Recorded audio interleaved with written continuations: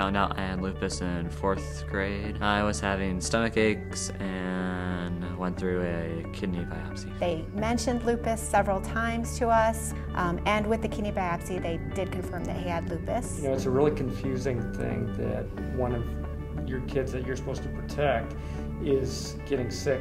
I was on the internet, and that's actually how I found the ALR. And I was like, we are so doing this, and I told Eric about it, and it was just empowering to be able to have a way that we could help in finding a cure for lupus, and we knew that there were people out there looking for a cure, and that there is hope that there could be a cure someday. Me and my mom and dad and I went to Washington, D.C. for Advocacy Weekend on Capitol Hill to convince Congress to put tax money into the ALR for research. You get a real feel that, okay, lupus doesn't have to stop you in your tracks. You know, you can still chase your dreams.